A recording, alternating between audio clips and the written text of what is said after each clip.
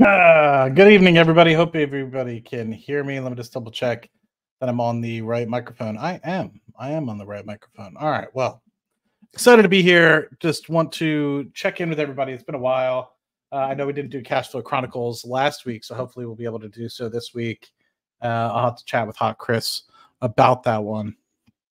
But things are going well in the markets. Let's just have a quick chat about where we are in the market. So March 17, 2024, NVIDIA 881 Dutch Bros. Oh, just under 34 bucks. Apple retracing 172. SPY also retracing down to under 5,100. Palantir back below $25, 23.50 bucks. Google is $141 more than everybody said it was going to be 3 weeks ago. Everyone said it was going to zero. It's at 141 bucks. Let's see, which ones did I mix? The Qs, 434. We had Google there. Amazon is about $1.74 right now. Bitcoin took a little bit of a tumble over the weekend, and it is back up to 68,000. Excited to see where that ends up. WTI back into the 80s for those folks that are watching. Those of you that watch Brent, you know that it's been in the 80s for quite some time. And Henry Hub gas pulling back a little bit. So it is what it is. But today, I actually had something set up earlier, and surprise, surprise, we're looking to potentially do some more real estate purchases. So unfortunately, I didn't get to make a quick movie for you guys. But what I did want to cover today, and I might make a finer detail sort of video about, is I made a tweet the other day about my top 7 positions. So from here, let's just take an opportunity to go through what my current top 7 positions are for individual stock positions. I'll say that again, individual stock positions. I have many more ETFs and holdings that are not on this list. These are the individual stock holdings that I do hold in the portfolio. So first and foremost, let me do some sharing. Let me get rid of this house that we're looking at here. Let me pull up the screen. And then once we get done with that, we can hang out. Let's chat. Let's talk about some things that are going on in this beautiful, beautiful world. Yes, this is the one I want to share. Let me just double check that there's nothing on here proprietary. No. All right. So we should be good to just chit chat a little bit about what my top 7 individual stock positions are. Now, as I alluded to, this doesn't include the S&P 500, doesn't include some of the other ETFs. Otherwise, this list would change. But as you probably would expect, my top position is Palantir, just based off the fact that it's increased pretty substantially, up over 40, almost 40% year to date, almost 200% over the past year. So I have a decent position within Palantir. So that's been something I've continued to add to over the past several months and years. So nice to see that that is where it is. Let me just double check that I'm not on. All right, I'm not in any voice chats on Discord, so that's good. So that's Palantir, and I'm bullish on this one.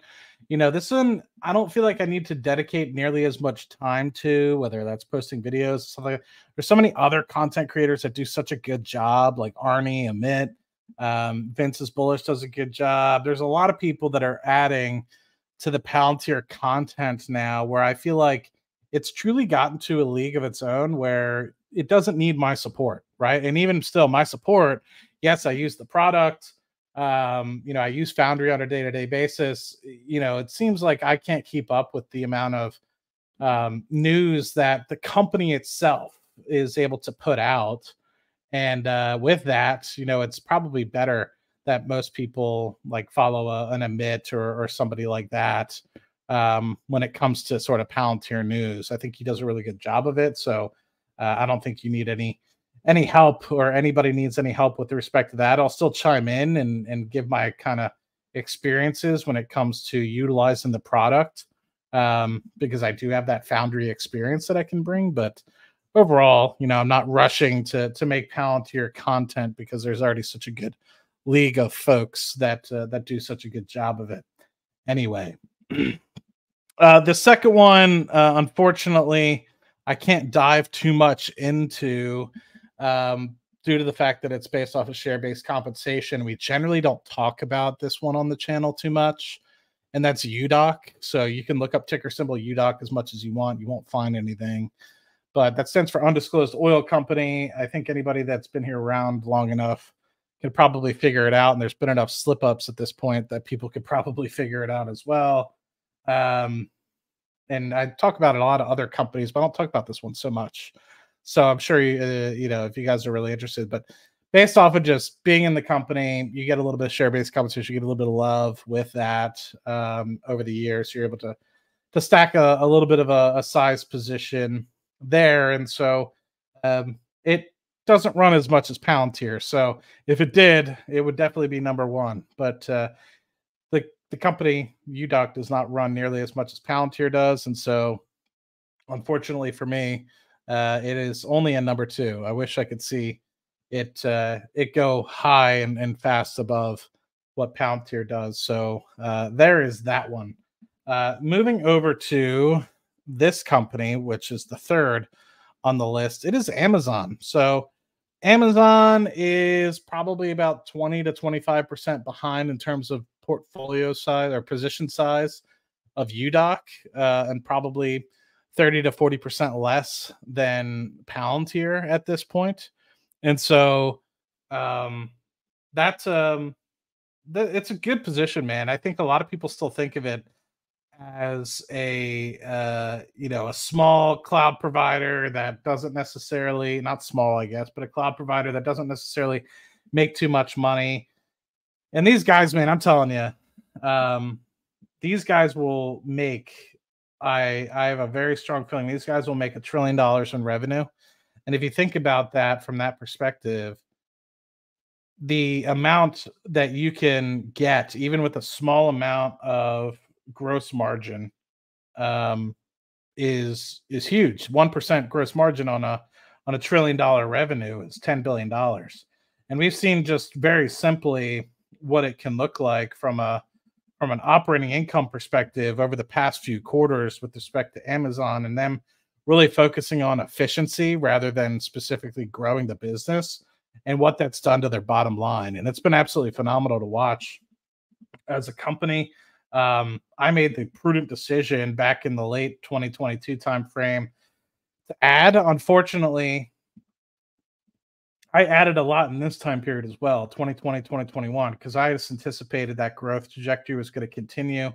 And I knew I was overpaying at the time, but, you know, I thought, why not? You know, I think it's going to be something that continues to do really, really well going into the future. And so, unfortunately for me, it did take this tumble, but during that tumble, I was able to add a lot of it. So with that, you know, I can't complain all too much, because with it, you know, I've been able to acquire more and more and more, and now I'm close to my goals. You know, I'm not nearly to the extent that I want to be in terms of ownership of it. I would love to have probably double the amount of shares, I would say. But you know, I'm happy with where it's at, and I can't complain with that. I honestly think that this will be a $5 trillion company here in the not too distant future. It's about 1.8 right now, so I'm fully confident that it'll triple in size. And I think a lot of that has to do with continued growth in AWS, continued growth internationally, continued growth as well domestically in the United States in terms of e-commerce. And so I'm happy that this is a third large position. I guess my biggest fear is like, and this is a lesson for all of you guys. 10 years ago, if you asked me if I would invest in a company like Amazon, I would have told you, hell no. Hell no, I'll never invest in a company like Amazon. Why? Oh, it doesn't have a price to earnings. It doesn't. And that's just because, you know, when you're so young and you're just getting involved in some of these things, you get smart enough to be dangerous, but not smart enough to realize when you don't know anything. And then the more you know, the more you realize you don't know a lot. And so I've gotten to the place now where I'm like, in retrospect, I was really dumb and stupid and didn't really know exactly what I was talking about. I knew enough where I was like, oh, price to earnings, but it's like you can't compare a price to earnings from an oil company to an Amazon or to a Tesla or any of these sort of companies. They vary, they differ. The key performance indicators or KPIs differ between industry to industry as well. What's important for one isn't necessarily important for the other. Like monthly active users is not important for Union Pacific, the railroad company, but it's immensely important for a Facebook.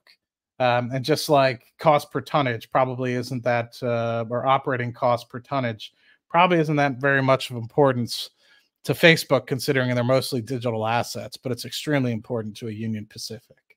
So, it gives you some food for thought as to what's really important for different businesses. And just kind of keep your eye on that. Just a quick check-in. We got a good amount of folks just kind of hanging in here. Just 30 or so of you on YouTube. So I appreciate you guys hanging in. We're going through the top 7 individual positions in the portfolio right now. So if you're kind of curious what the heck we're talking about, that's what we're going through. The 4th largest position is actually Bitcoin, or some people call it buttcorn. It really just depends on who you're talking to. The past year has been pretty good for the rally. We've seen it go from about 29, 30,000 to doubling, almost going up 150% since that point. Now, I don't have so much Bitcoin. I think all of crypto and my kind of non-retirement accounts, I guess you could say, it's about 7% of what my net worth is, excluding my retirement accounts. If you were to include it, it's probably closer to 5 or so percent of all my accounts.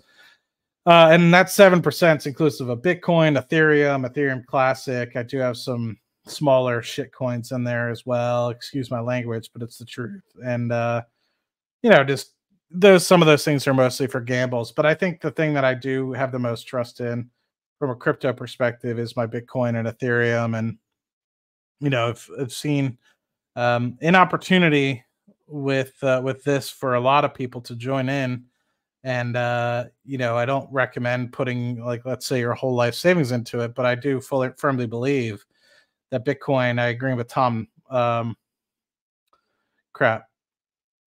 what's his name? The guy from Fundstrat, Tom Lee.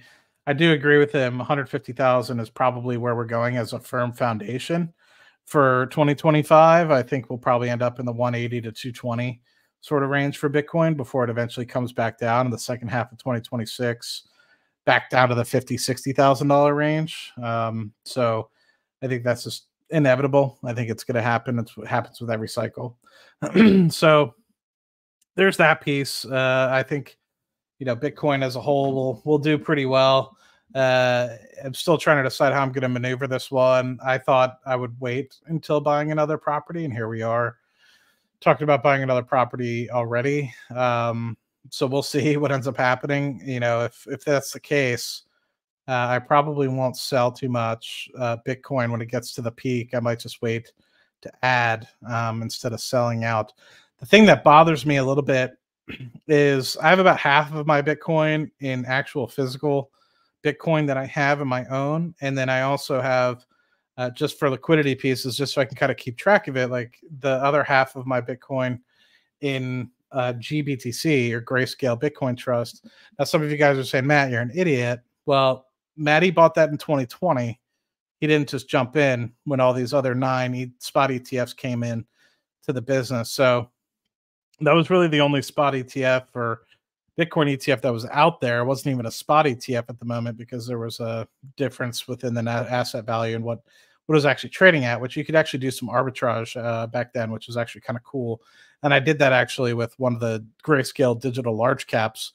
The premium was at one point over like 150% compared to what the actual asset value was. And so I sold it and put that back into the Bitcoin because at the time it was kind of trading at par.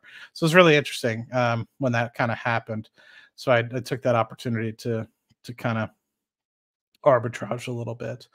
But so you're kind of stuck between a rock and a hard place. You have 450% return in GBTC right now.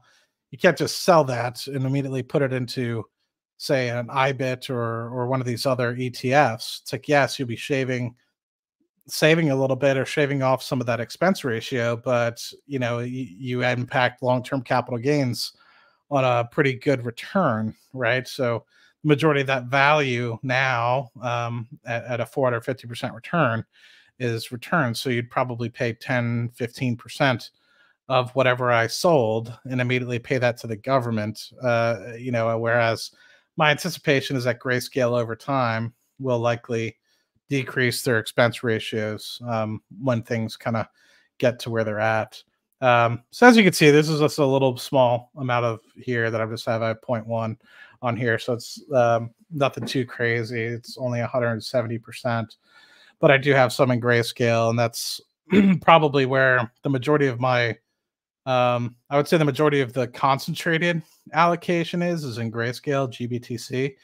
Here's 0.1. I have another 0.1 or something on Coinbase, and I got some others in my actual wallets that I hold in cold storage too. So this is just so I can keep track, and I add about $50 every couple weeks to this. So it's been fun. Been able to just add a little bit of pocket change here and there for Bitcoin, and done really well. This is another one that's returned really well, and bought in a decently opportune time. Unfortunately, the ticker symbol has changed, so you can't really see the long-term performance of this. But this used to be Royal Dutch Shell, or RDS. Now it's trading under ticker symbol SHEL for Shell. And I bought a lot of this during the pandemic. And I believe in the company. I partner a lot with the company. They do a lot of good work with us. And that being said, I think that they are pretty prudent in staying keen on appeasing shareholders and thinking long term when it comes to the energy transition, and also just ensuring that there's a balance between their own oil and gas operations as well. They're not going to haphazardly cut or make inappropriate decisions. And so I think these guys will be a good one holding, but at the same time, I could see a spot where I sell this and just move it to the S&P 500 because, not to say that Shell is in a bad position here, I just don't see them doubling. They've kind of, if you were able to kind of zoom out, they've kind of been the 250 billion market cap range before. So that would mean probably a 20-25% increase from here.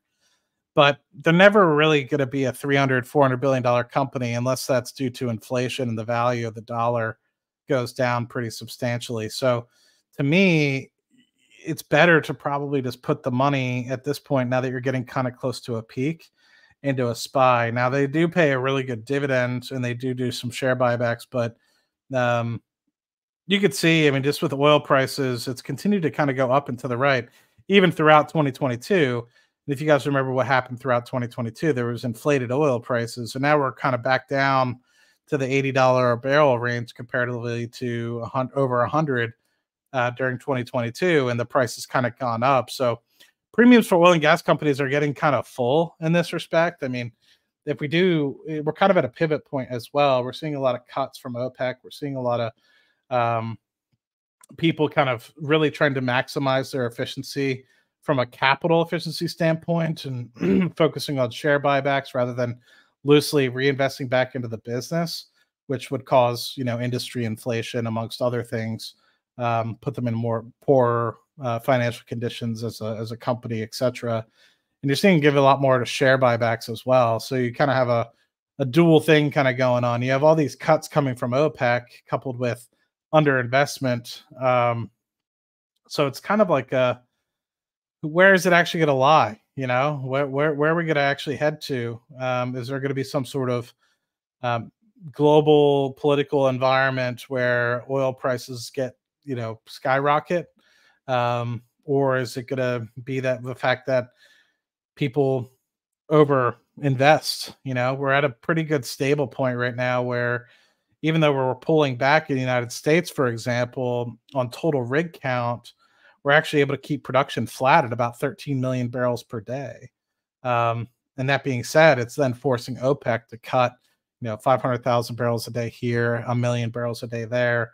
just to kind of put a floor on the price of oil. So, like we stated, oil prices are back in the $80 range, but if they go into the $50, $60 range, I'm sure there's going to be a little bit more turmoil. If that's the case, I would potentially look at the opportunity to pick up more Shell or any other company that maybe pulls back on that. But it's kind of like you're fully valued right now. Oil prices kind of come down to the $80, $70, $80 range, but yet these oil company valuations have continued to go up and to the right throughout that time period. Let's just take a quick another look at, say, ExxonMobil, for example. It's like 2021, 2022. That's when oil prices were above 100. Now we are just at about $80, and the price of the company is almost at its all-time highs in recent times, right? You're almost at $450 billion. So it gets you to kind of sit there and think a little bit. Is this the right time to be sitting in these companies? Buy low, sell high. You're kind of at the, I don't want to say peak of a cycle, but you're well valued. The prices have kind of been fully valued at this point over the past year or so. Is it right to continue, or is it better to just trim that opportunity and put that in the S&P 500? And I'm up 100% on the entirety of the position. During the pandemic, I added substantially, and with dividends reinvested, I'm up over 100%. So, do you just take your money? Do I see it going up another 50 to 100%? I find it very tough. Could it jump to the $70 range? It could. It could do that. And it was in that range in 2018 time period before the pandemic. But, going from 65 to 70 doesn't really make me feel good, when I know for good certainty that the SPY is going to go from 5,000 it is today, or the 500 it is today, to 800 or 900 in the coming years, right? I mean, I'm not talking about tomorrow, but I'm talking 5 years down the road. SPY is going to be at 800, 900, regardless of whatever you guys think. So there's that. That's the fourth position, or maybe that's the fifth position in the top 7 that I kind of wanted to allude to. And then here's the company that should be at zero. If you ask anybody that's in the audience, 2-3 weeks ago, they thought, this was going to trail off, and here we are at $140 a share. So I think things have kind of come forthright with this one. I don't know if that's the right term, but up about 2% to date in the past year, 47% up. I think this one, I'm up a pretty decent margin on this one. Now, I didn't buy as much of this in 2020, 2021, 2022, but I did buy a decent amount in 2019 to 2020. So I think my cost basis is below $100. So I'm up about 45% overall this position. And I believe this is another one that's going to be a $5 trillion company. I don't think people are giving enough credit to the Google Cloud platform and where that's going to be heading from a profitability perspective going in. And so it's growing at a pretty decent pace. It's 25% for the past few quarters. And if you just keep adding to that at the net margins that they're going to be observing going forward, it's going to be a powerhouse. It's going to be moving pretty quick. Reminiscent of what you saw to Microsoft SharePoint, or not Microsoft SharePoint, Microsoft share price in the 2015 time period. I have a feeling really, really started to skyrocket. And a lot of that had to do with the fact that Azure came to save the day for them at Microsoft. I feel like GCP will come to save the day and really explode the revenues. And not even that, but you're seeing double-digit revenues in YouTube. You're seeing YouTube Premium sell like hotcakes as well. So you're seeing a lot of these side things that everyone's kind of saying, oh, search is dead, search is dead.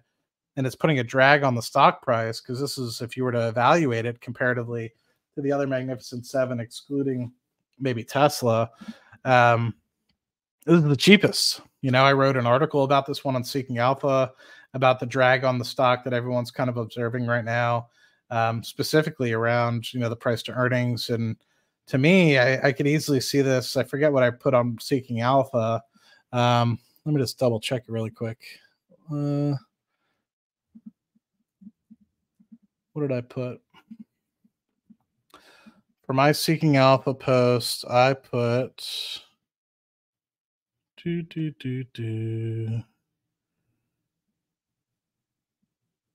Where's my posts, my guy?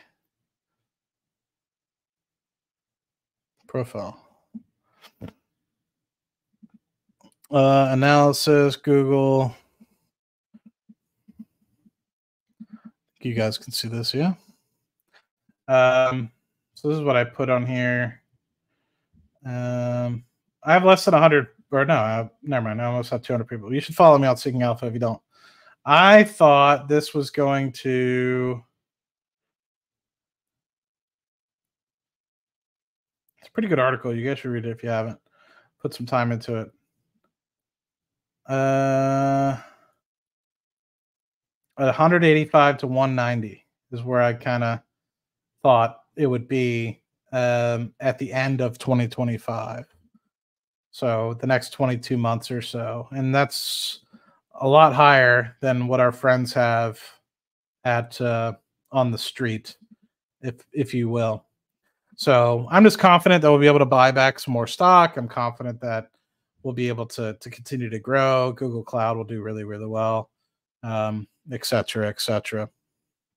And then last but not least on the top 7, and this one actually will be borderline increasing above Google. So I have about 4,000 shares right now where I sold puts at $5 to get like a 60 or 70 cent premium. So technically I'm underwater on those because obviously that would mean I need to like $4.40 or $4.30 for it to break even. But I'm happy because I was able to collect that, whatever it was, 50, 60, 70 cents. I don't remember. I've rolled it a couple times and being able to capture an extra nickel here, dime there. But it's not really important. The share price of $4 and $5 is the same to me. I'm just going to be blunt. Yeah, you might be able to capture 20% more shares if you were to say buy it at $4 than $5. But at the end of the day, buying shares is buying shares, and that's the most important piece. And you guys might be sitting there and being like, well, there's you're good at math, you're an engineer. There's a difference between $4 to $5. To me, just guaranteeing that you get the shares in your portfolio before what happens over the next 5 years is going to be what's most important. You can bicker about a price difference of 20%, but if that's going to cause you to not buy the stock, I'm going to buy the stock at 5. I'm going to buy the stock at 4, right? There's no discrepancy between that for me. Maybe there is for you, and that's okay. I'm not going to tell you what's comfortable for you. You got to do your own due diligence, risk tolerance. It's personal finance after all. But to me, this one is going to be the one. Palantir was the first company I ever had that was a 6-figure position, individual stock position. I mean, I just want to clarify that. I've had SPY and a couple other ETFs be over 100,000 for me before. I'm very confident that once I get my share count, it's at 9,100-ish now for Rocket Lab. It's going to grow to, I think, close to 13,100. I'd like to get it to 15 if I can find some money. I was thinking about with this recent influx of cash that I just received, and increasing this closer to 15, because by the end of next week, I'll put those 4,000 shares of Rocket Lab at $5.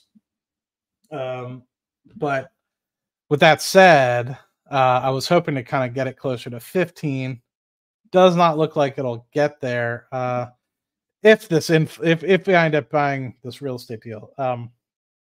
If I don't, then I'll have some money on the side, but to be able to potentially increase the Rocket Lab to 15,000 shares. But for now, it'll kind of stick at the 9,100. By the end of this week, it'll be close to 13,100. And then who knows? I'm hoping to get it to 15, but this might actually beat out Google here once I get those additional 4,000 shares. Or if the stock price just goes back to $5, and I get those 4,000 shares, it'll definitely outpace Google.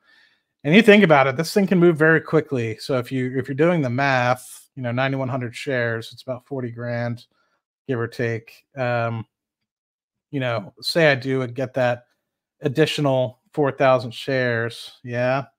I'm not very good at math, so let me just pull up a calculator really quick and do it on the side here. So 13,000 times 4.18, that's about 55,000. All it takes is this stock going to about $10, even just $8.50. And this will easily become my first individual stock position in the portfolio, outpacing even Palantir. So there's a rule of share count in that respect that, if you think about it, once you have 13,000 shares, every time the price goes up 10 cents, you're going up a pretty good chunk of change. You're going up, $1,000, $1,300 to be exact. If you go up $1, and you have 13,000 shares, you're going up 13 grand. So things move very quickly, just like they did for Palantir. Palantir was hanging out in the $50,000 range not too long ago in terms of total size in the portfolio. And here you grow, pretty quickly, 100, 150% in the matter of a year. And it's over six figures. So, this one's going to be a long-term hold, I do see potential for this to drag a little bit. I do see potential for this to kind of linger for the next 12 months until they get Neutron all settled, their medium launch vehicle that's supposed to compete with the Falcon 9. But the company's doing the right thing. They're on pace for their fourth launch this month. Their fourth launch this quarter at the end of this month. So I think sometime this week. I think it's supposed to be Thursday timeframe now, Wednesday, Thursday timeframe now, that they launch another vessel for them, which that'll be fourth and a quarter. I think that ties their record for them. They were supposed to do 5, but they had some delays of some other folks. So that being stated, I mean, once they're there, they're pretty much close to 20% of their goal for the year. So their goal is to launch 22 vessels. So the hope is they'll be 4 out of 22. So they'll be just under, a fifth of the way there at that point. And they are able to get a fifth and sixth one in April. They'll be on good pace at that point to kind of get the 22 vessels that they were expecting for the year up into the air. And then coupling that with 1Q, I mean, 1Q, we'll find out at the beginning of May, so just a month and a half away. These guys are expecting to have $95 million quarter, which the best quarter that they've had in the past is like 70 million. So going from 70 to 90 million, increasing the run rate close to $400 million a year.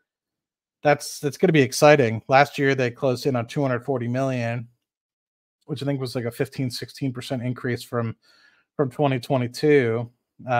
Once again, they had the delays associated with launch and stuff like that. But if they're able to accomplish their goals this year, they get close to 400 million. And this company is only worth $2 billion at this point. So the price to sales is closing in on 5 if they're able to accomplish their 2024 revenue goals. So I'm very confident in this one.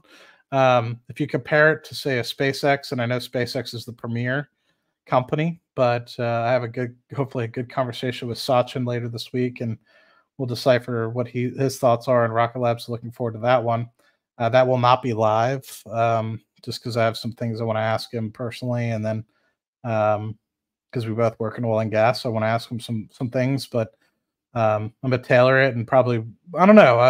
My thought is it's going to release in at least 2 sections. One about Rocket Lab, maybe some Palantir, maybe some other stuff. But if you guys are curious, DM me some thoughts about what you want me to ask him, because he's very unique to the Rocket Lab community, and I'll get into the reason why when I release that video. So be on the lookout for that. I think he has a unique perspective because he doesn't invest just in Rocket Lab, I will say. And he doesn't just invest in Palantir either, right? So if you're reading between the lines, you know what I'm talking about. You'll be like, yes, that is a really good point. I haven't heard anybody speak from that perspective before. And I agree. I think it's very interesting. And I want to dive deep into that because I don't have that experience, and I'm pretty experienced. And I think a lot of others do not have that experience either. So I'd be very curious as to what his thoughts are. So with that, let's just chit chat away with some folks. I'm glad we've been able to garner 40 or so people on YouTube and some others on X. So very excited. Let me move this over here so I can see a little bit better the chat, and we'll just run down, say hello to some friends. Appreciate everybody stopping by. I know I don't do these streams enough, but glad to be here on a beautiful Sunday evening before we kick off the work week. Juan Carlos, what's going on, my guy? Much appreciated for you stopping by. Dean Pierce, you're the man. Thank you for all the love and support you're giving on Chris's Discord. It's nice to be there and hang out and see your face. Juan, again, buenos noches. Talk about next. We talk about next a lot, my man. I wish, part of me wishes that I could put $5,000 into next, but we'll see what ends up happening with this house that we're purchasing, the next beach house. It might put a wrench into things for my NAXT investments. Garcia, becoming a trillionaire by selling Palantir and going all in on cat Wi-Fi hat. Cat with hat. Cat with hat? Garcia, you're the man, the myth, and the legend. I'm glad you're here, my friend, as always. Meta Mike, what's going on? My guy, good to see you again. On holdings, going to the moon. A lot of people jumping in on holdings. I looked at it a little bit with my boy, Uncle Tevi, and couldn't get completely turned on. It didn't seem awful though, so I'm not going to be hating on anybody that makes money with it. It just didn't seem like the home run that I wanted to take an investment on. But hopefully it works out for all of you. Clyde, what's going on, my guy? Juan, thank you for the bros love. I actually just got a starry something or other rebel. That's probably why I'm fired up. It's probably why I'm doing a live stream right now. I'm going to retire on UDOC. Maybe. I will be signing a contract to extend my time at UDOC. It'll be good. It'll be a different position. I do a lot of portfolio management on my own personal time. I will now be doing more portfolio management. We'll say. I can't say much more else. That doesn't mean investor relations. Ken, all anyone needs to do is Google you and look at your LinkedIn. Yes, that's true. I'm not hiding people. Separation of church and state, right? Separation of church and state. That's all I need. I just need a little bit of separation. My words that I speak on my YouTube are of my own, and I just don't need to be associated with my organization. I love UDOC. But I just try to keep a little bit of separation of church and state. But yes, anybody that's really that curious, I'm not hiding. Go find me on LinkedIn. Many of you already have. So I'm connected with a lot. I'm connected with Sachin. I'm connected with Amit. I'm connected with a lot of people on LinkedIn. So Iceman, what is going on? Much appreciated for you stopping by. We got Hot Garcia, the man, the myth, the legend. Will Apple give me Lambo in 4 years? Kind of looks beaten down by the FUD. Man, I've never been. I think that there's better opportunities than Apple. I'm trying to understand. I mean, their margins are great, right? So I'm not. When I say there's better opportunities, it doesn't mean I'm shitting on Apple, right? And I've been wrong on Apple. I've been wrong on Tesla. I'm just going to be putting it out there. I put my money into Google, Amazon. And I wish I'd put my money in Apple, Tesla, Facebook, etc. Around the same time I was putting all my money into Amazon and Google, I should have been putting it into Meta because I was making the same investments, right? I didn't think Meta was bad. I just thought, how long would it be beaten down for? And really, it was only beaten down for 6 months. And then it turned around so quick that everybody stopped hating on Zuckerberg. But these things come in motion right now, right? Like everybody doing the same thing with Google. They come and go very quickly.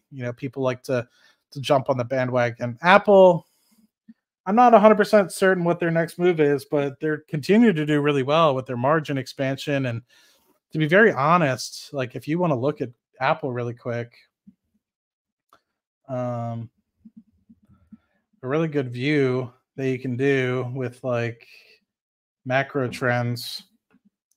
Is it revenue? Let's look at revenue. I think that might be. Yeah. So revenue for these guys. Let me share here.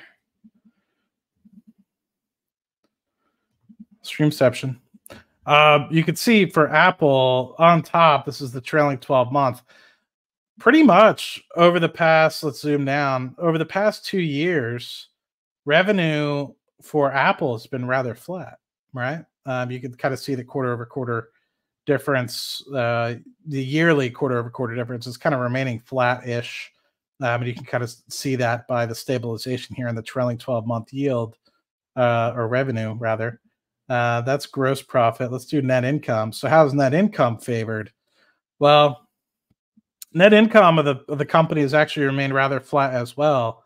If you think about it, it was at the same time period, past 2 years, 100 billion or so, to now being about 100 billion. So it's remained rather flat. But if you look at the earnings per share, and this is what the stock is truly evaluated on, because you evaluate the stock price based off of how many shares of the stock there are. And if you look at it, it's actually increasing slowly. And the reason being is because they're buying back so many shares.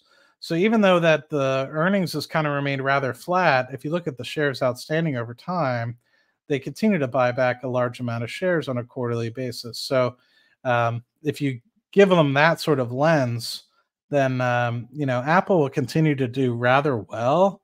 I just don't understand from their perspective, what are they going to continue to do? I mean, they don't have to do much. I mean, to be honest, they could just keep releasing iPhones. They could keep getting their net margins in a good spot. But in order for them to go to a $3 trillion company to a $4 trillion company, they need to do something, whether that's with the services. That's one thing I never really could comprehend with Apple, was their services business.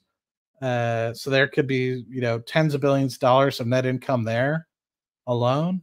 That obviously, if you add a 30 PE on that, is hundreds of billions of dollars. $10 billion at a 30 PE is $300 billion. So, it doesn't take much net income increases for Apple for you to get to a place where you start adding hundreds of billions of dollars in market cap. So just some thought there. Joe H, what's going on, my guy? Fool's Gold. Appreciate you, my man. I do it all for you guys. I'm here to hang out with y'all. Love a surprise stream on a Sunday at night. Me too, my man. Tim, good to see you. Boba the dog, talk about Snowflake. I'm not well versed on Snowflake. That's a Chris Patel special. I'm more of a Palantir kind of guy. Francel, this is lame. I watched 8 seconds, still haven't become a trillionaire. Fraud. I agree. You should report me to the SEC. I will gladly be served. Mike, what is going on, my guy?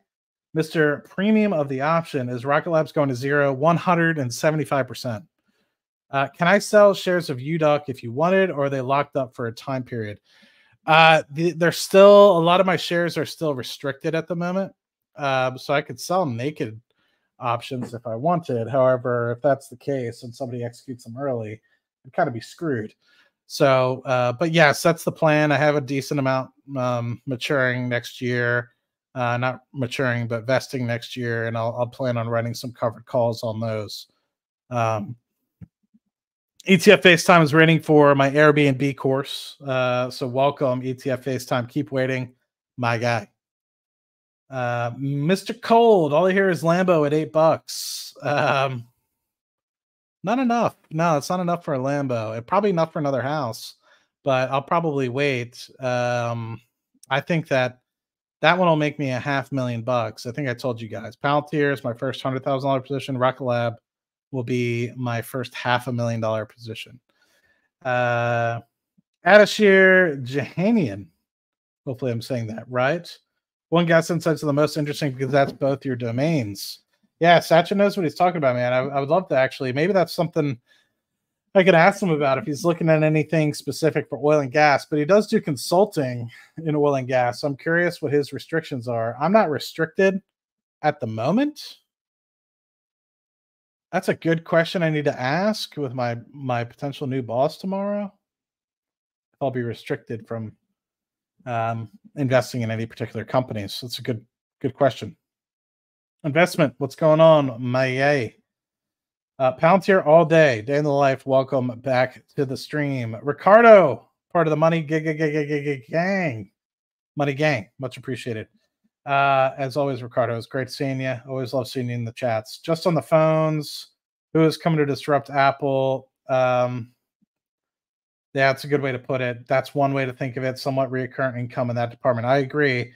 It's kind of like Google search. You know what I mean? Like they're not hurting in that department, right? Until somebody kind of knocks them off course. I don't see that really happening at the moment. We got hot decks. So glad that everyone's here. I'm curious, man. I'm really excited to be here. Really excited to share that top 7 positions with you guys. Hopefully it was insightful. Curious, there's a lot of things that I've been doing. Matty Capital is doing rather well this year. I just checked a few of my position or my Fidelity accounts. Maybe I'll do it on the side here really quick. Let's just double check that I'm not sharing any proprietary data. But let's just do a quick look for myself where I am in terms of the annual year-to-date performance comparatively to the S&P. And last I checked, I was up pretty good comparatively. I think some of them were up like 18% just year to date. So let's just see where I'm at. Sorry, I just two-factor authentication, right? So let's go into my individual account summary. The past day, I'm down more than everybody, but individual account, we are up 16% year to date pre-tax compared to the S&P 7.6%. Over the past year, we're up 90%. A lot of that is likely Palantir, Bitcoin, Google, Amazon, probably being dragged down by Rocket Lab for sure. S&P is only up 34-ish%. And then the YouTube Moolah account, this one's fun because this one's rather new. We don't even have a year-long history date. But year-to-date in the YouTube Moolah portfolio, which is the one that Chris and I have as our public portfolio, it's about 22%. A lot of that's being dragged up by Celsius. And obviously the year-to-date on the SPY is 7.5%. Last 1 month on the public portfolio is 14% up versus 2% on the SPY. And I anticipate a lot of that is Celsius. My Roth, let's see here. Where'd it go? There it is. It's hiding. Year to date. My Roth is only up 1% year to date. So I'm down compared to the market. So Roth is dragging. I think a lot of that's because I have Rocket Lab in there. I have a decent position of Rocket Lab and SLG. Over the past year, though, I'm up 40% compared to the SPY's 34%. So almost even on that account. My traditional IRA, this one should be a little bit more fun. In the past year, I'm up 77, almost 78% compared to the 33.5 for the SPY. Year to date, I'm up 18 versus 7.5 for the SPY. I thought it was better than that. And then 401k is just the SPY pretty much for me. So 1 year return is 28% for me because I think I do a little bit of a cash as well, which drags on the performance a little bit for the 401k. But overall, most of my portfolio outperforming comparatively to everybody else. Let's see. So we got 47 of you guys in here. I haven't seen any new comments in a minute. Let's just do a quick rustle off of Q&A. And then, I don't know about you guys, but I've been playing Helldivers a lot.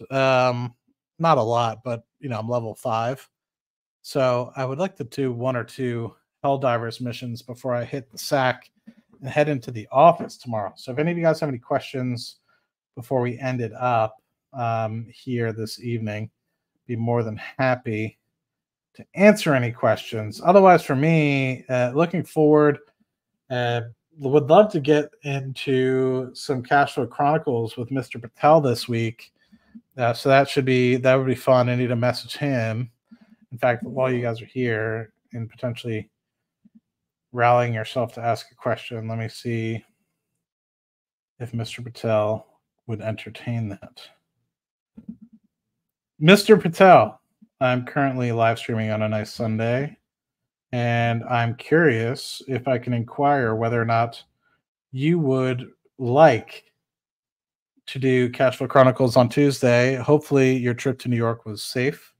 Thank you for the due diligence that you put into your Patreon with some of those articles that you put out. Those are really good and helpful. Glad to see we got some good due diligence for the New York market. I'm still holding my SLG, which is up over 100%, and I just got a nice dividend on Friday. But yes, just inquiring whether or not on Tuesday, Wednesday, Thursday, you would love to do a Cash Flow Chronicles. Thanks, my man. I'll talk to you soon. All right, so there's a nice little 44-second voice message for Mr. Patel. Let me see. Thoughts on NVIDIA share price by end of this year? I don't know. Thoughts on Zscaler? I don't know. Did I do any barbecuing this weekend? I did not, and I was actually really upset. Chris going to file Chapter 11. What? I did not do any barbecuing this weekend. I was actually pretty upset about it. I wanted to, but I just never got around. Oh, I think, yes, sir. Let's do it. All right, Mr. Patel's in, so hopefully we'll be able to knock out some Cash Flow Chronicles this weekend. But going back to this one, thoughts on NVIDIA shares, man. I don't know. It seems to just keep doing well. I actually just got done watching a stream with Amit and Jose, and apparently they have a big conference tomorrow. We're going to be displaying some of the new functionalities, the new industries for NVIDIA, so that could have a big impact on the share price, positively or negatively. Miss Cash Flow Chronicles live streams. I agree. They're a good time. Any new thoughts on the Mega Constellation customer for Rocket Lab and the missing money counting per contract? Does NDA make it invisible? I don't know what you mean by missing money. If you could elaborate on that. Any new thoughts on the Mega Constellation customer for Rocket Lab and the missing money? I don't think there's any missing money. I don't know if you're referring to how they ended the year with, a certain amount of money, and then they had all the convertible debt and stuff like that at the beginning of the year. So that won't show up until this first quarter earnings, which is in May. So not sure if that's what you're referring to, or I'm just confused because sometimes, I'm behind on some of this news. Johnny Mac, welcome, my guy. Hope things are going well. No more questions except when Cash Flow Chronicles will be back. As soon as we're going to get an answer. Yes. Hope. What's Mr. Patel saying? Or is this? Now he's giving me investment advice. Guess what, Chris? No, I'm just kidding. Interviews went well, man. Interviews went well. Too well. Now I got to make what job I'm taking. Let's see. Rooting for me. Thank you so much, my man. Yeah, it's been good. Things have been extended. We will see. Like offers have been extended, but I got to figure out everything. Yeah. Sometimes when you have so much opportunity, it causes problems. Money was supposed to be in backlog numbers. Oh, got it. I thought you meant like from cash and cash equivalents perspective. All right, that's where I was confused. Got it. Yeah. We'll see, my man. I think I'm okay if the backlog number doesn't show up as expected, as long as the revenue does. I know it makes it easier because then they generally state, 40% of this will be realized or 30% of it will be realized, etc. The thing that I think is a little bit more concerning for me is they're starting to ramp up so much right now. Like if you were to compare Redwire to Rocket Lab, Redwire's backlog is over 3 billion versus Rocket Labs is, just north of 1 billion. So, um, anyway, just some thoughts with that one. Cashflow Chronicles over, dismissed because no episodes in a bit. It's not over. Chris works full time. I work full time. One of us gets out of let's just say order, or goes away for the week. Unfortunately, we miss it. Like it's just me and Chris, right? So I don't want to just like this stream isn't Cashflow Chronicles. This stream is just Matty Moolah after hours on a Sunday night. Just kidding. But when it's just me and Chris. So if there's a Finance Junkies episode and Chris can't come, they still will do 2 out of the 3 or 2 out of the 4, or 3 out of the 4, and Chris just won't be there. And same thing with like Vitaly. Like if Vitaly has an obligation, they'll do the 3 out of the 4. They can still do it. Versus, I don't want to put out a Cashflow Chronicles that people can go back and look at and really get like a huge education piece. Like this is more of like a one-on-one personal sort of Matt Money to you guys sort of question and answer, versus a Cashflow Chronicles. I want to put like a little bit more oomph and conversation into two gentlemen, two distinguished gentlemen, really going back and forth and trying to dive deep into great opportunities that are out in the market. So Chris unfortunately was out of town the majority of last week, and I wasn't really prepared for him to be back Thursday. We could have done a stream on Thursday, but by the time I realized that Chris was at home, I was just too lazy to set everything up, and it would have been delayed, a couple minutes, because I didn't look at Finance Junkies until like 10-15 minutes before Cashflow Chronicles would have started. So I didn't even realize Chris was home. So it's no hit. We're just fortunate every time that the stars align and we're able to get an opportunity to chat with you guys. Thoughts on Enphase? Look, man, I think the solar industry is something that's good. I think that to me, it doesn't make sense for folks to really be concerned about there's a market for it, right? So I'm not saying this as like I'm going to say this, which is a blanket statement in general, but it's going to make it seem like, I don't think that there's any room for residential solar. There is room for residential solar. It's just, for me, like I would much rather be given the opportunity to have electricity that comes to me that's entirely green. I'd rather myself as well, if I were to spend $20,000-$30,000 on getting solar panels installed, or if that was the cost, I'd rather put that $20,000 to $30,000 purchasing another home, or an investment opportunity in the stock market or what have you, rather than putting it into solar panels. To me as well, I think that commercial solar and the growth of commercial solar, meaning like there's a lot more economies of scale if you're able to have larger solar farms put together, gigawatt, 2 gigawatt solar farms. Most of them are 250 to 500 megawatt solar farms, but there's a lot more economies of scale and you're able to install a lot more and it's more optimal, better operating expenditures, etc., than if you're to put them on your house. So, I mean, to me, I'm not against solar by any means. In fact, I think it's a good opportunity to transition to that. And I think with the cost of the actual PV solar panels coming down over time, they've decreased substantially over the past decade in terms of costs. I think with that, you're just going to see more and more commercial solar projects than you are individual. I just think, especially in this environment where you're paying 7% interest rates, 6% interest rates, it's just not feasible for people to do that. But that's not to say that certain people are gung ho for it, and I'm applaud those people. And a couple of the rentals that we looked at buying in New Jersey, actually had, so I'm just cleaning up my desk.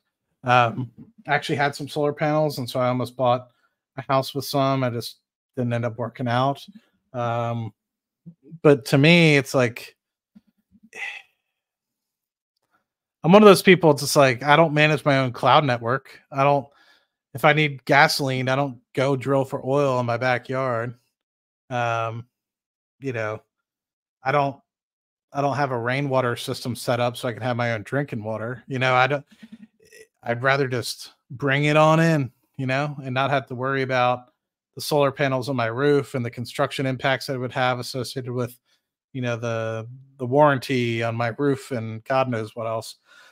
Um, I'd rather just purchase the electricity from the utility company and call it quits rather than, if my solar panels go down, they have to come out and fix it, etc.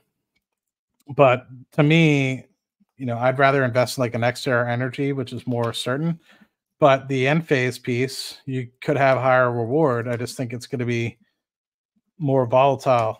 I think it's still overpriced, personally, unless they can get back to close to where their revenue was. I think it's overpriced today.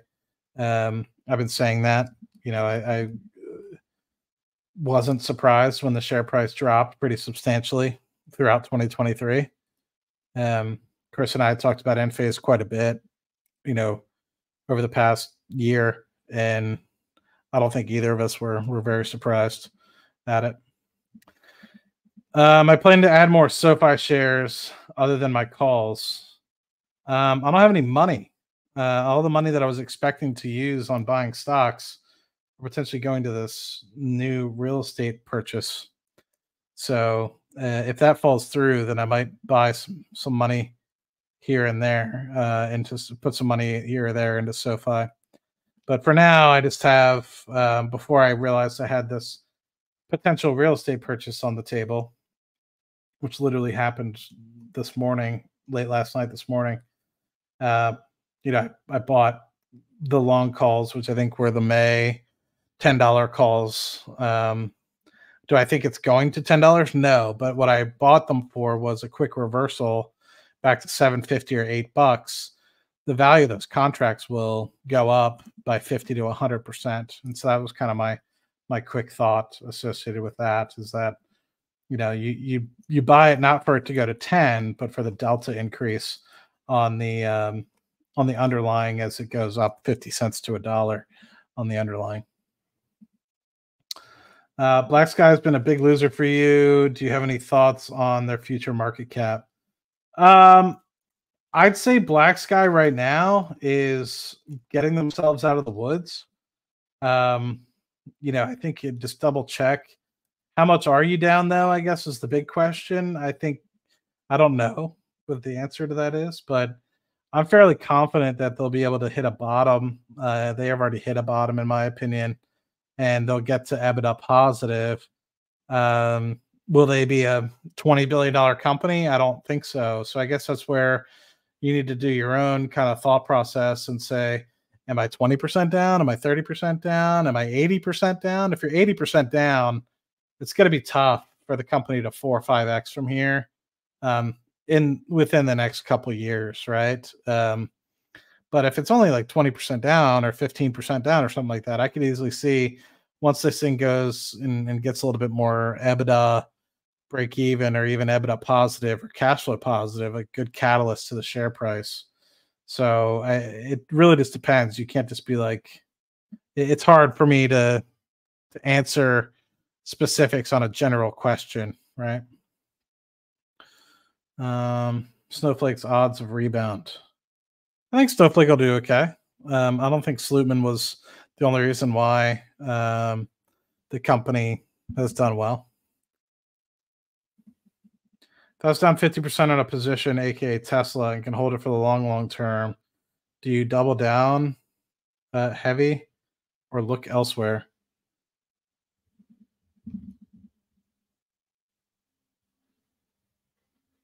Sorry, I got a message through Airbnb. Down 50%. It really just depends where you think the long-term potential of the company is. I mean, And also the size of the position within the portfolio. I mean, to me, being down 50%, I would just kind of like knock that away and just think about let's just say you have $100,000 portfolio and 50% of it is this company. Um, do you think it's gonna do really, really well in the future, or do you think it's gonna continue to go down?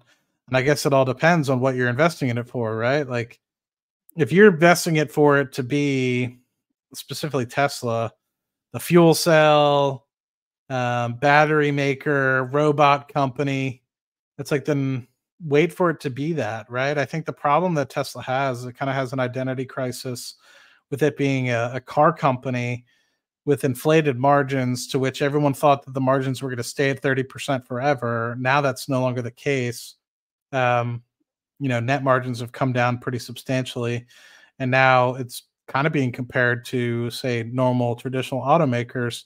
But yet the other parts of their business is too much in its infancy. Now people are sitting there saying, "Oh, but their energy business grew 300%." Okay, well, like I could save $1 tomorrow, and then next year I could save $5, and I've now saved 500% year over year, right? I think a lot of people don't recognize when they say 6 gigawatt hours, right, of energy storage. Now it might be a quarter or so old, but just thinking about that, there's other businesses, NextEra Energy, for example, that make 28 gigawatt hours per hour, right? And you're talking about an entire quarter to make 6 gigawatt hours. So they made 1/4 of the energy output of NextEra and in an entire quarter that NextEra Energy makes in about 6 hours. So, you're talking about a large difference of output. So I guess it really just depends when you think of them as an energy company. Are they really the energy company that you really think they are? Are they really the robotics company? I think that the robotics piece will do really well, and so I'm personally intrigued by if I can get in at a decent price, probably closer to $100. I would contemplate entering a position. But with where it's at right now, that there's hair on that, right? I mean, I know that they have robots that work, but there's still hair on it, regulatory, etc. That causes some scariness.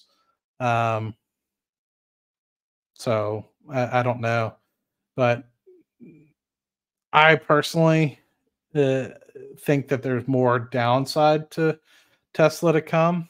But then again, and this is complete transparency, I've missed the boat on Tesla for quite some time. So I've almost invested in it once.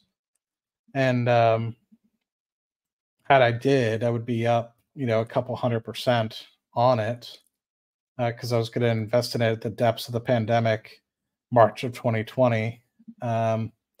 And my buy order was 10 cents off. So I didn't end up buying it. So I don't have an answer for you. But yeah. Your black sky average is about $6. Well, I don't know what to tell you there, my friend. You can either average down. I also don't know how big your position size is, right? Like you could have 100 shares, right? And if that's the case, then you could easily average yourself down. I don't know if you have 100 shares or if you have 100,000 shares. Tough to say. What do you think of the price target for Palantir? I think it'll stay around 25, $26. I think it's going to grow into it. Do I think it'll have spikes up to $30? I do. I think it'll drop down to $20. I do. But I think we'll end the year at about $25.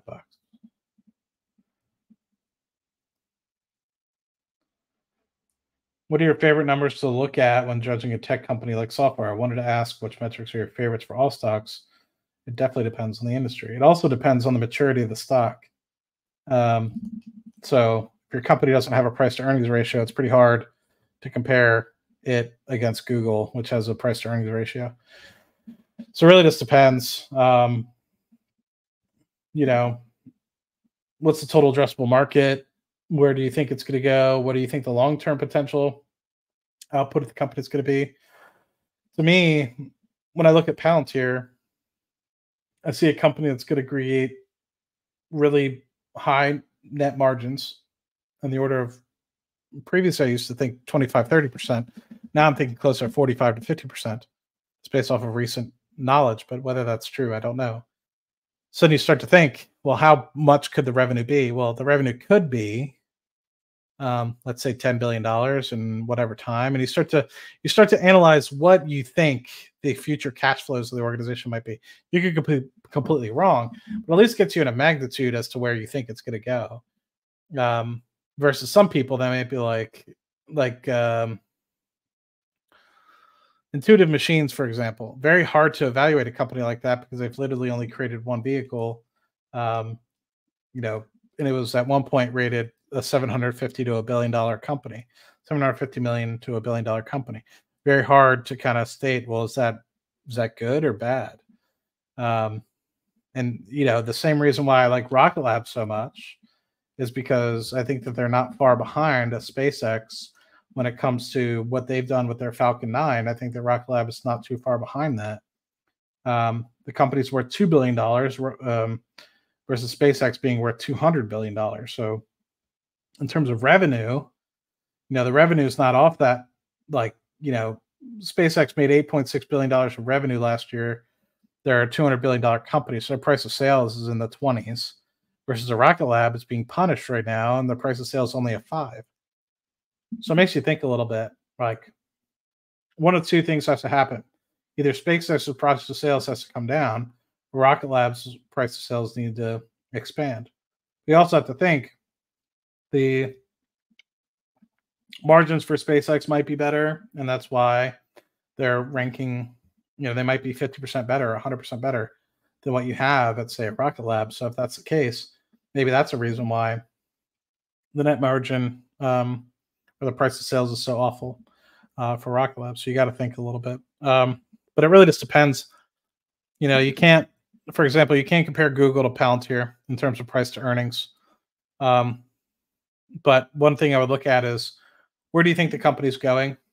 What's it trading at? For example, if you look at Palantir, what's it trading at? And from a price to earnings ratio, right now it's going to be extremely high because they're just offsetting their operating expenditures. But a couple years down the road, let's just say 2027, for example, if you get an idea as to what the free cash flow of the business might be, then you can kind of look and say, well, I think in 2027, 2028, it's going to be making, I don't know, $2 billion of free cash.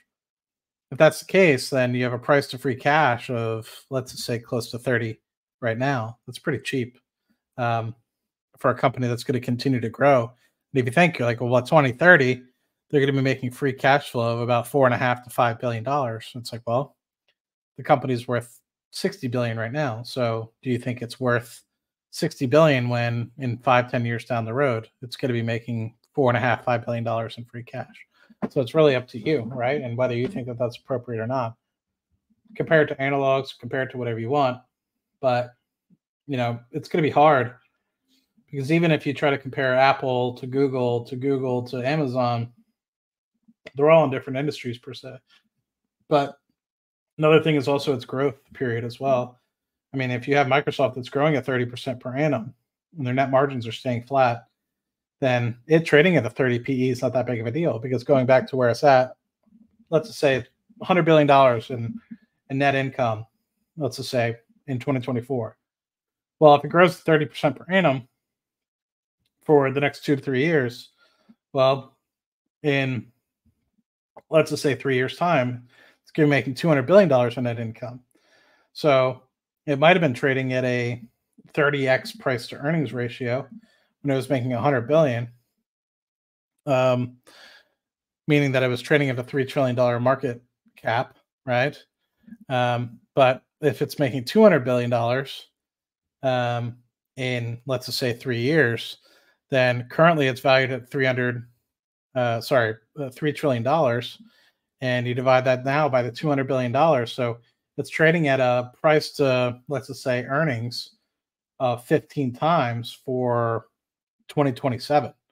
And you're sitting there being like, well, shit, what's appropriate? Is 20 appropriate? Is trading it at a 35x price to earnings ratio for 2024 earnings appropriate?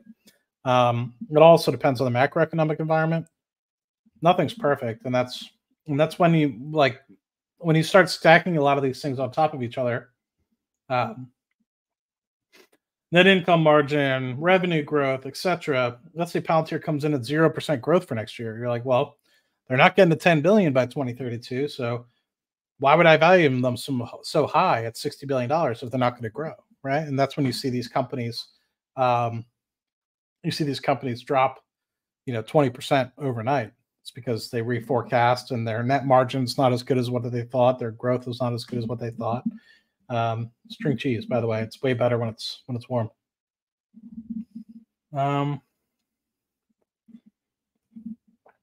Way down on 3M, 20% for now for months and months. 3M is 3.5% of your portfolio. Do you average down? Just wait and see what happens. Dude, I don't know what your objectives are. Is it income? Is it total return? If it's total return, I guess you got to ask yourself, do you think 3M is going to double, triple, comparatively to, say, some of its counterparts? Are you looking for stability in the portfolio? I guess it all just really depends on what you're looking for. I used to be somebody that was very much focused on not losing money, right, and getting dividends in the portfolio and things of the like. And the more well off I get, the more money I save, the more aggressive I'm willing to be with the portfolio. Hence why I've more so aimed towards growth and things like that, because I can afford to lose, let's just say, 50% of my portfolio and still be ahead of a lot of my peers. So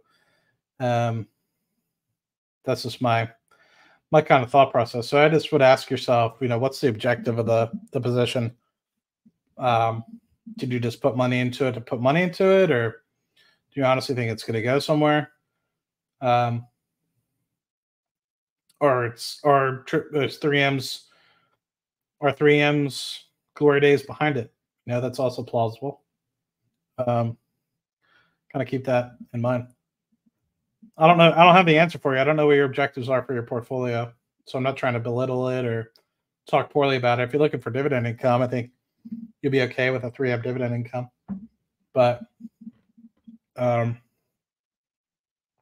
could also try writing cover calls a little bit to garner a little bit of that 20% back. But for me, I sold 3M a long time ago because it no longer met my investment objectives. This was like 2020, something like that. I stopped focusing on dividend income. I started focusing more on growth, and that's when I sold 3M. Tesla to drop 100 to 220 bucks? I think so. Why wouldn't it? Tell me why Tesla can trade at a price to earnings ratio of 40 when a Ford and GM trade at a fraction, when they start now having the same net margin, right? Keep in mind, yes, I understand. Oh, but it's not just a car company. It's like, but when 95% of your revenues bark like a dog, talk like a dog, fart like a dog, eat like a dog, it's a dog. Not saying the stock is a dog, but I'm just saying, it makes cars. 95% of its revenues come from cars. It's a car company. Sorry. So why is it trading any different? I've always thought that, and that's why I've been burned by the company for so long. But I think now it's actually coming to reality, now that the margins are kind of coming down into reality. Do I think it's worth 2.5 times what Toyota's worth? They make the same net income, probably, about. So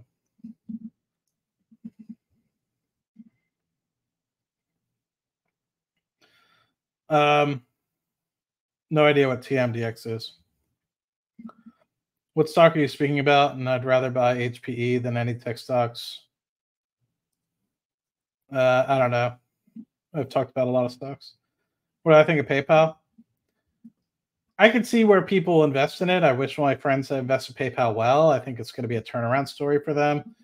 To me, unless they do something very innovative with the company, I've used the product. The product has burned me in the past.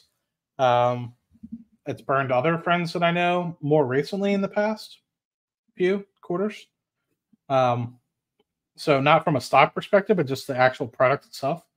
So it's just it's a no for me, man. But I wish my friends well that invested it. I see the potential for it to kick back to growth. I mean, they're going to buy back a lot of stock. That on its own is going to be helpful to put a floor on the company share price. But I'd rather put my money into something that's actually going to grow fundamentally and not have so much has more of a moat, let's say, versus PayPal. I don't really think has much of a moat.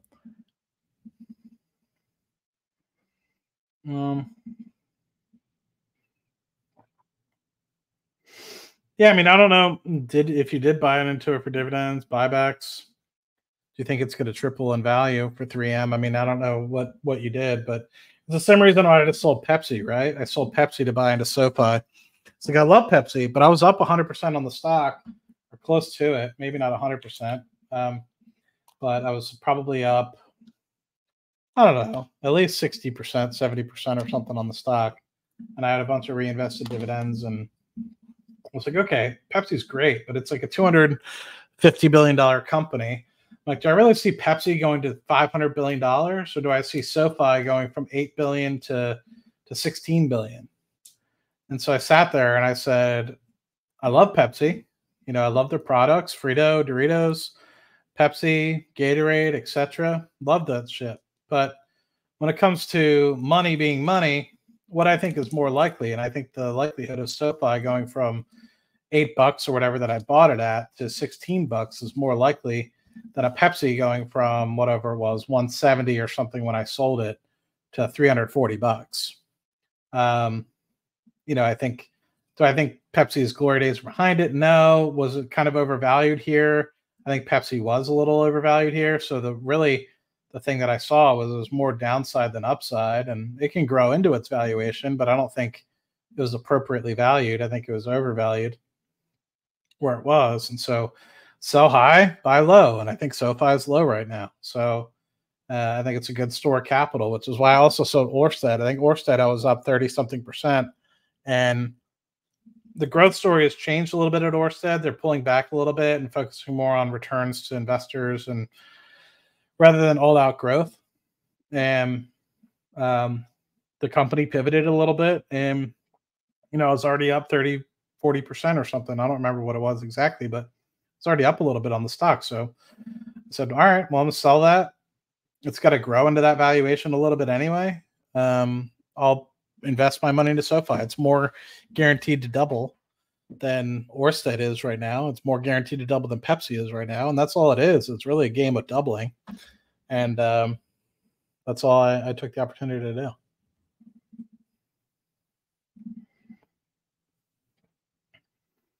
I don't want to talk too much about NEXT. I mean, we've talked about it at length on multiple Cash Flow Chronicles episodes. So be sure to go check it out. The link for Cash Flow Chronicles channel and all the episodes is in the link in the description below. But yeah, I mean, NEXT, it's probably one of the only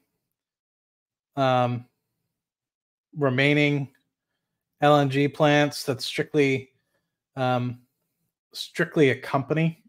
So there's that in Tellurian, but NEXT has actually sanctioned their project, versus Tellurian's project isn't necessarily sanctioned yet. It's approved, but is it sanctioned by the company? The answer is no. So if you think about it, all these other companies, whether it's Shell, Exxon, Total, they're all upstream businesses as a whole. This is like NEXT is its own project, right? So all you're looking at is what do you think it's going to discounted cash flow in the future? because that could be used to pay down debt. It could be used to give out dividends, etc. And so that's all you're looking for is how much ownership, how much guaranteed is it going to be coming into play? If I buy it for $1 billion, is it going to distribute? How much is it going to distribute? That's really what you're looking for. Does it have the ability to actually export the gas? Does it have the people and customers that are going to help pay for it? That's all it really is. How large of a position? It's 9,100 shares right now, and by the end of next week, this week rather, it'll be closer to 13,000 shares, and then hopefully within the next couple months, it'll be 15 or so thousand.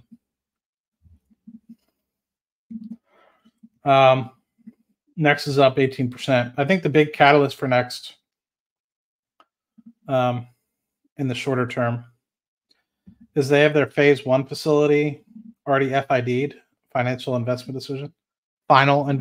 Sorry. So that means shovels are in the ground, they're building it, etc.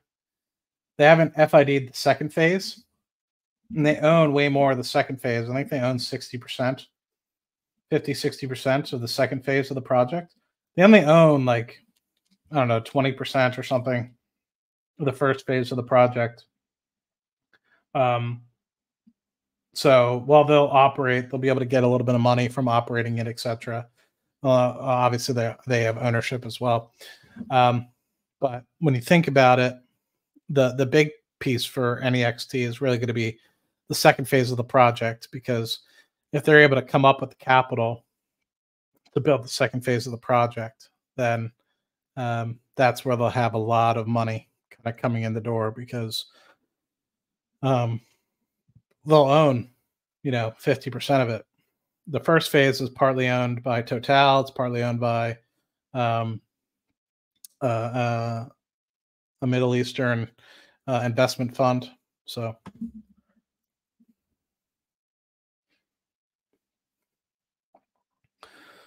I don't know anything about Rumble, man. That's where you come in. Junebug, welcome to the stream. Did you miss to become rich? You're already rich, Junebug. You're the myth, the legend. But anyway, I didn't expect to go on for an hour, so I'm going to try to play a few games before and then get myself prepared for the rest of the week. But hopefully that was nice and insightful for you guys. I'm really interested. I think Bitcoin will be an interesting one. I know a lot of people are kind of like iffy, 50-50, but I think Bitcoin will be one that really surprises people over the next 12 to 18 months. So I think that'll be fun. Trying to think if there's anything else. Any interesting companies? I mean, the first half was really the companies I'm focusing on right now. The top 7 positions in the portfolio. Those are the ones I'm really focusing on right now. So I'm trying to think if there's really anything else. Yeah, you guys rock. Sorry, I'm starting to get a little sleepy, so this cheese is getting after me. But hopefully this was insightful for you guys. Hopefully we will come back this week stronger and better than ever with Mr. Patel on Tuesday through Thursday with Cashflow Chronicles. If you guys have not been on the streaming channel as of yet, the link is in the description. We're about to get to 1,000 subscribers over there, and we'll be able to monetize and move over, fully decoupling the Map Money and Cashflow Chronicles brand. Cashflow Chronicles will be its own separate brand at that point, and it'll be 50-50 me and Mr. Patel. So hopefully we can get there sooner rather than later. But as always, you guys rock, and don't do anything I would not do, because I've done some shit. And to answer this one specifically, the only reason why I have my money in GBTC is because I've owned it since 2020, and I'm up 450% in a lot of those shares that I bought. So it doesn't make sense for me to sell, take the tax event because it's in a taxable account, and then move it over into a lower expense ratio sort of ETF. So that's the only reason why I'm in a different one. think they're all going to be rather similar. Just choose an institution that you trust. If you trust Fidelity, use Fidelity. If you trust BlackRock, choose BlackRock, etc. But that's the only reason why I'm in GBTC, which is the highest of the expense ratios, because otherwise I'd have to, pay taxes on long-term capital gains on a lot of gains. And I just think that, that 1% in the short term is okay. And then if I do end up selling a portion of it, I'll probably buy back in to one of the other funds because I think we're going to be in a peak here within the next 12 to 18 months. So if I do sell, it'll be because we're at a peak and I plan on buying in a different fund. So anyway, final thoughts on that, and I'll talk to you guys soon. Cheers.